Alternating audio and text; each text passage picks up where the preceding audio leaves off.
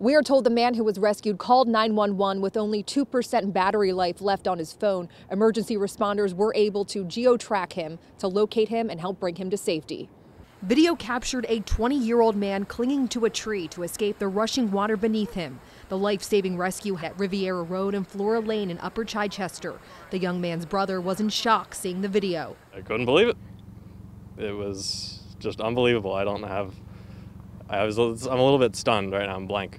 Emergency responders say the man went to search for something and suddenly became surrounded. When he turned to go back, the water had trapped him. He was smart enough to grab a tree and then call 911. When he called 911, dispatchers used a new technology called Next Gen 911 to pin the man's location. They arrived in 3 minutes. This gentleman wasn't really sure where he was. And if you could think of being trapped and you look at this video and saying, I got 2% left on my phone and I'm someplace, the sense of urgency was there.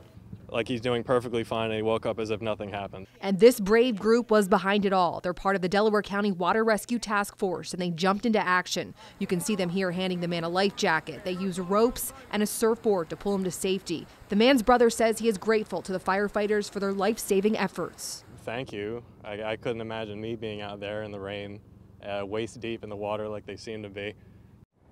This was just one of many water rescues from the storm. Emergency responders say it's a team effort in situations like this to keep everyone safe. In Aston, Carrie Corrado, CBS News, Philadelphia.